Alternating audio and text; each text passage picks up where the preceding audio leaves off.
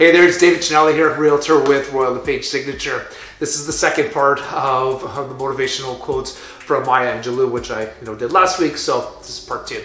I like this one too because it talks about talent, and what she says is, talent is like electricity. We don't understand electricity, we use it.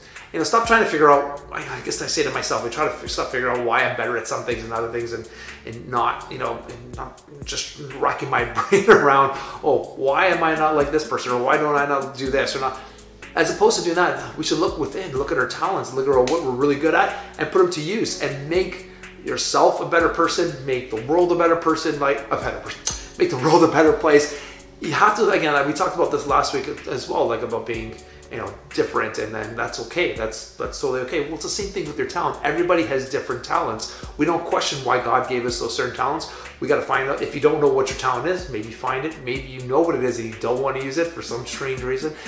But you all know that everybody has a talent. So if you haven't figured out what yours is, that's the first step. And once you figure it out, put it to use. Make this world a better place. Make your own personal life better every single day by discovering that talent and putting it to work for yourself. Everything else will fall along. Happiness, success, money, all that kind of crap too.